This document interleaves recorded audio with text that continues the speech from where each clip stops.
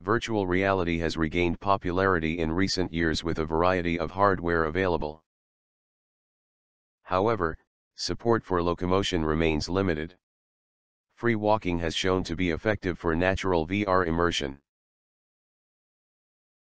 But how could it work for virtual and real scenes with different sizes and shapes while keeping users away from obstacles?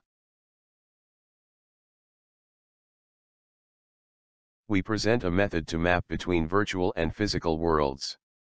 Users can walk freely in the physical world, with locations mapped in the virtual world. Our system guides users to stay within the real environment and away from physical obstacles, and renders the virtual world into the head-mounted display. The rendering preserves virtual world appearance and fits physical world geometry.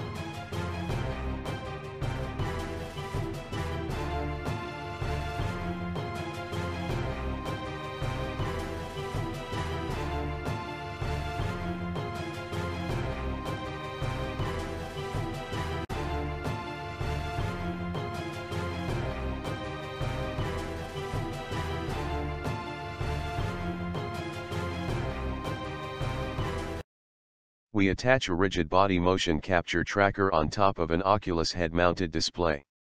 It is connected to a laptop and a light-weighted uninterruptible power supply.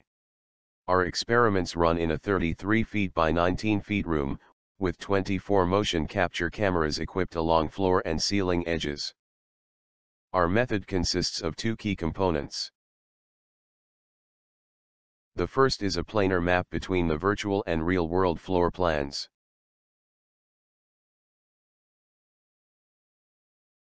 Our method allows proper folding of large virtual scenes into small real scenes, and thus does not require bijectivity.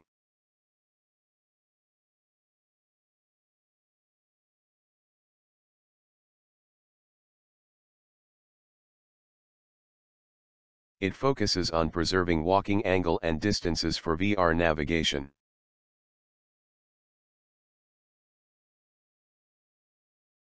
And guides users away from boundaries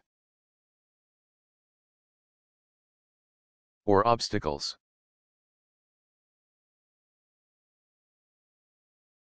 The second key component is a rendering method that observes virtual scene appearance and real scene geometry. Direct rendering of the virtual world may cause motion sickness due to mismatch between the virtual and real world geometry. Direct rendering of the real world, on the other hand, may show highly occluded and warped geometry caused by folding a large virtual scene into a small real scene. Our method balances the two, so that users can faithfully perceive the virtual world while comfortably walk in the real world. We perform a user study of our system.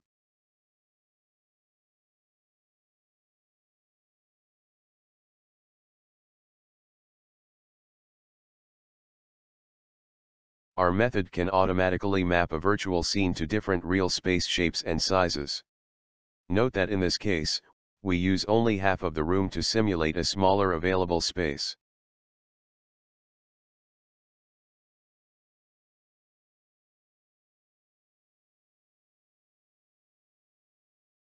Conversely, different virtual scenes with different shapes and sizes can also be mapped into a same real room. Here is another virtual scene with an indoor gaming environment.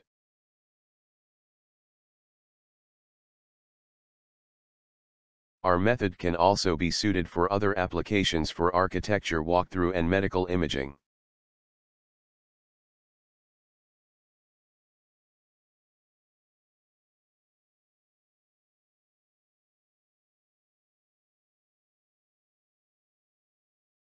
Thank you.